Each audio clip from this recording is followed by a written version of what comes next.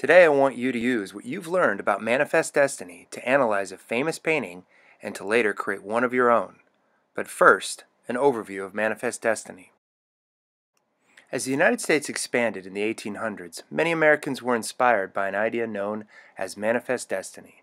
They believed that the United States had a duty to stretch westward to the Pacific Ocean and even beyond. In doing so, the nation would spread Protestant and democratic ideals across the North American continent. The phrase manifest destiny was introduced by journalist John L. O'Sullivan in an 1845 newspaper article. In that year, the United States admitted Texas to the Union as the 28th state. Writing about the event, O'Sullivan spoke of America's manifest destiny to overspread the continent allotted by Providence for the free development of our yearly multiplying millions. Basically, he was saying that it was the right thing to do for Americans to take all the land stretching to the Pacific Ocean. The idea of manifest destiny was later used to justify the addition of Oregon, New Mexico, California, Alaska, and Hawaii to the United States. This manifest destiny painting called American Progress, Spirit of the Frontier was painted in 1872 by Gast. The painting is an allegory of manifest destiny. An allegory is a visible symbol representing an abstract idea. Look closely at the painting. What images do you see? What messages and values are conveyed by this painting?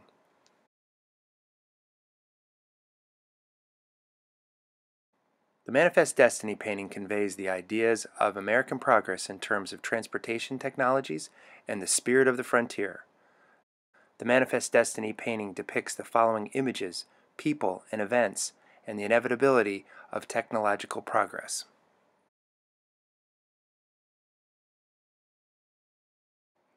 Destiny, the powerful central figure of a mythical goddess, heads westward, guiding pioneers and settlers to the new land, and conveys the impression that there was some providential purpose and guidance to the settlement of the land.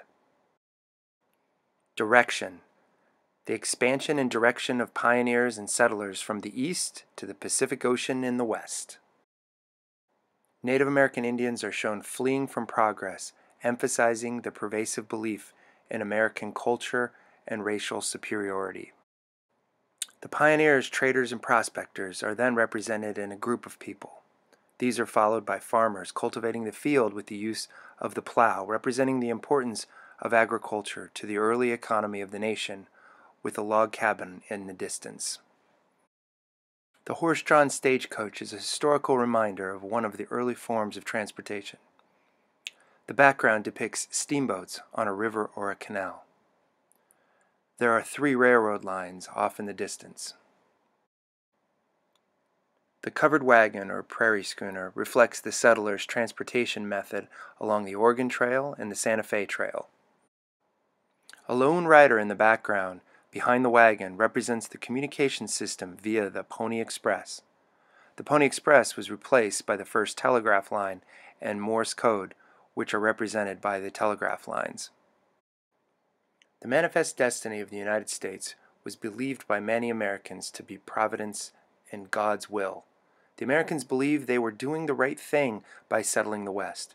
However, from our studies of the Native Americans, we know there is another, darker side to manifest destiny. Millions of Native Americans were killed or forced to leave their homelands as a result of manifest destiny. From the Native American perspective, manifest destiny was a threatening, negative, and even life or death event.